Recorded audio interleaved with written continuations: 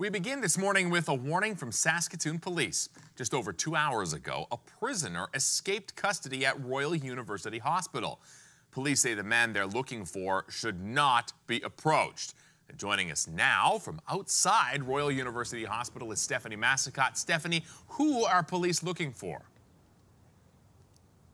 That is correct, Jeremy. Police say just before 6 a.m. this morning, a prisoner managed to escape from the guards here at Royal University Hospital. Saskatoon police are currently looking for 29-year-old Stephen Best. He is described as 5 foot 8 inches, approximately 175 pounds, with blonde hair and blue eyes. It is unknown what he was wearing, but as you can see behind me, police are currently searching all of the hospital grounds as well as all cars leaving the property. We can also report there is one person tweeting from inside saying the hospital is on lockdown. Again, police say if you do see him, do not approach him.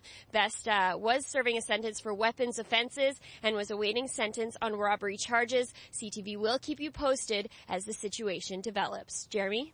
All right, Stephanie, thank you very much. We look forward to hearing more from you a little later on. We begin this morning with a warning from Saskatoon police. Just before 6 a.m. this morning, a prisoner escaped custody at Royal University Hospital. Police say the man they're looking for should not be approached. Now, the incident has created some tense moments at RUH.